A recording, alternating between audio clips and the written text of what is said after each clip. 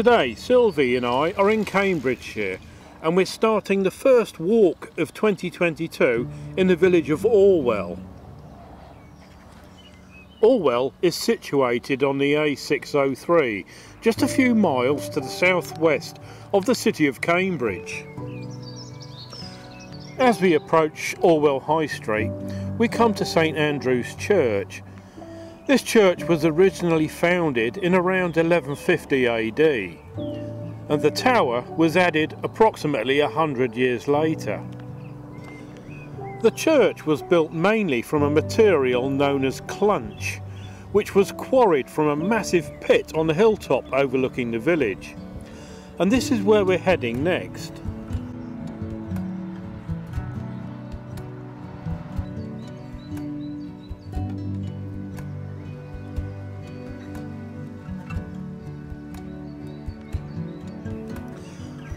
The clunch pit covers around 4.5 acres and dates from the early medieval period. The church and several other buildings in the village are made from material excavated from here.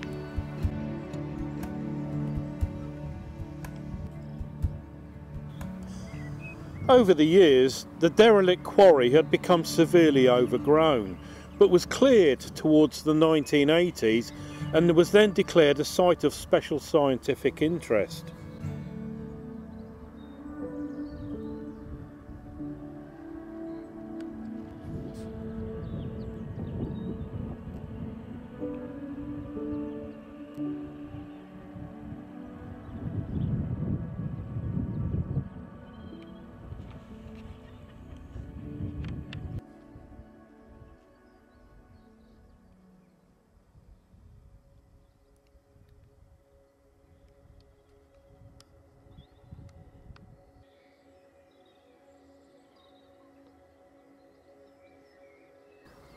Well, after our visit to the church and the quarry, we're setting off through the village high street towards our next destination.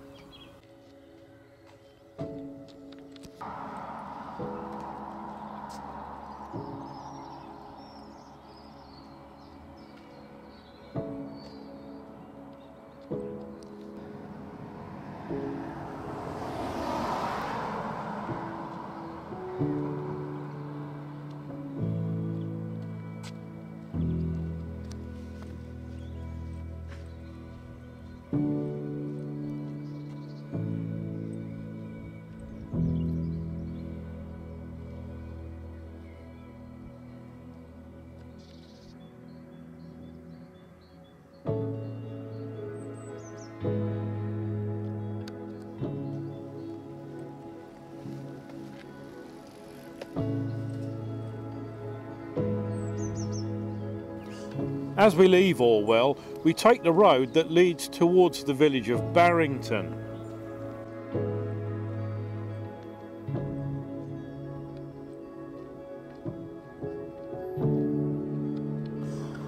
Sylvie and I are not going directly to Barrington, as there is another interesting feature that I was hoping to look at on the way.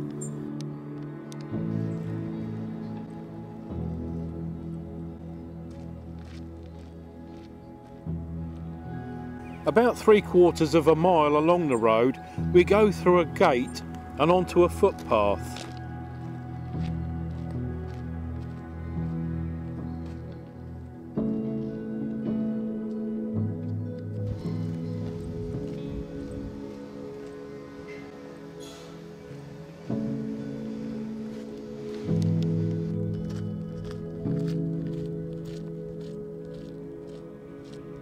This footpath leads to Willsmere Down Farm, and it's here that it goes off in two different directions.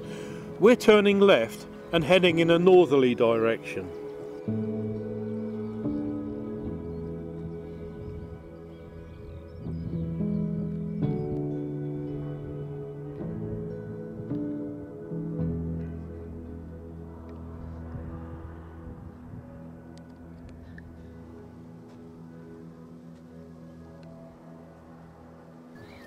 This direction takes us up a hill and eventually brings us to a wooded area.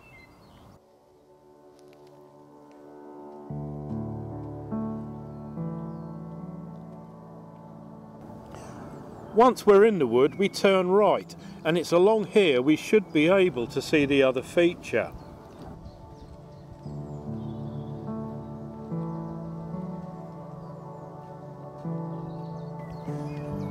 Not long after we set off on this path, we get a magnificent view of the Mullard Observatory, which is owned by Cambridgeshire University.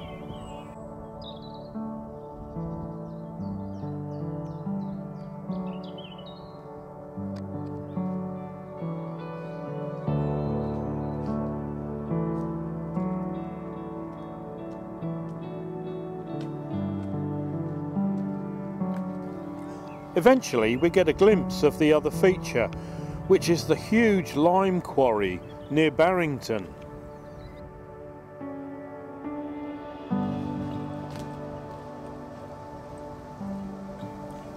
This quarry was in operation for decades, providing material to make cement. It ceased operating around 2008, and there are now plans to turn it into a nature reserve.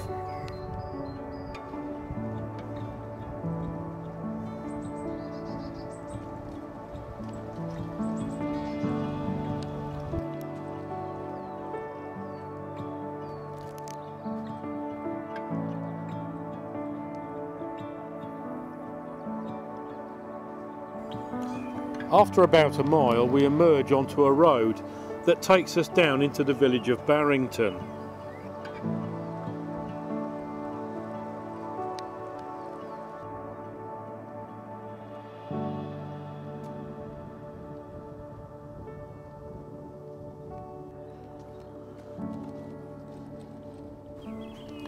As we approach the village, we cross a railway line, and this was where lime from the quarry was transported away.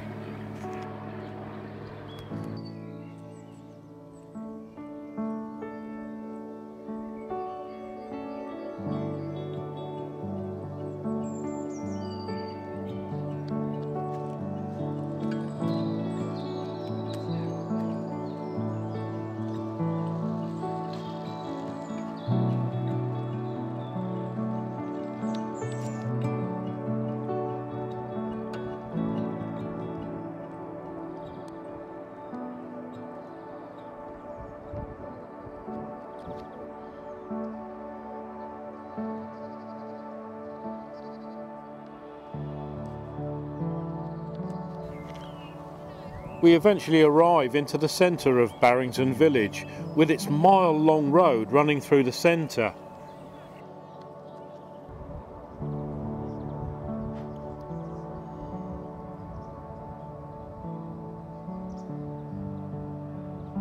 Sylvie and I stopped for a drink at the village pub, the Royal Oak, which is a beautiful old timber-framed thatched building. It's very popular and it's usually very busy. Oh well, our first major walk of the season and a welcome drink. Cheers, Sylv. Cheers.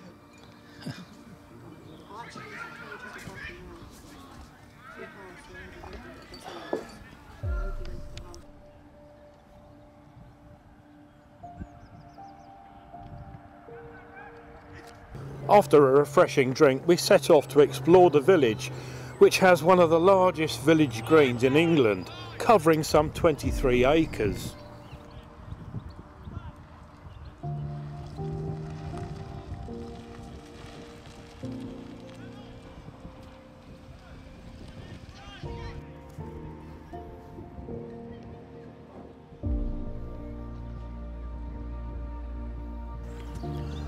The village green is lined with many old charming character cottages, making it one of the prettiest villages in Cambridgeshire.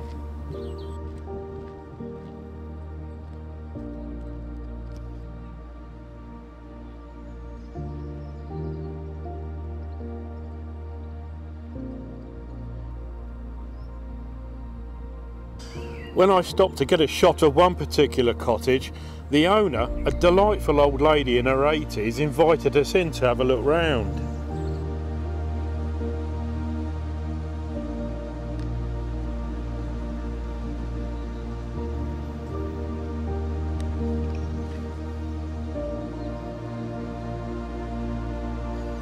The windmill in Barrington was built around 1822, but it fell out of use about 100 years later, and it was later converted into a residence.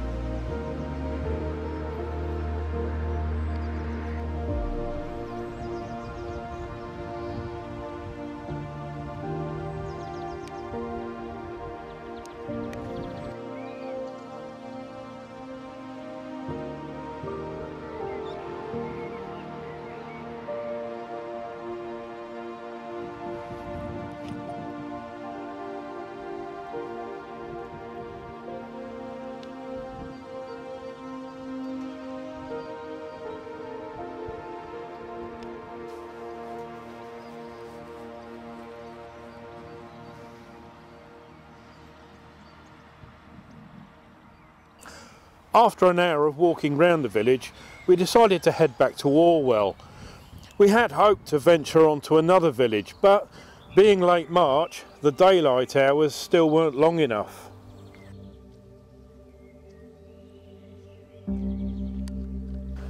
We leave Barrington at the opposite end to which we had arrived and begin to walk back to Orwell.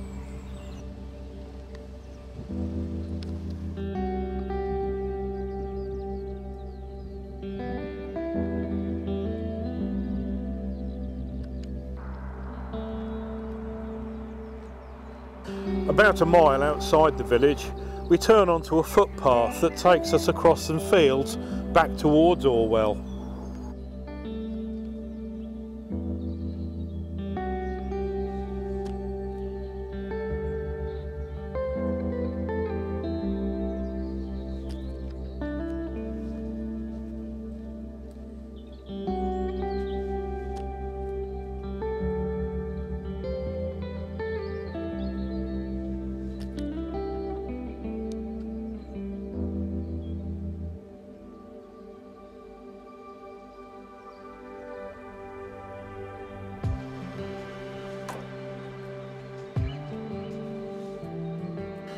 By the time we'd arrived back in Orwell, we'd been walking for about 5 hours and covered approximately 8 miles.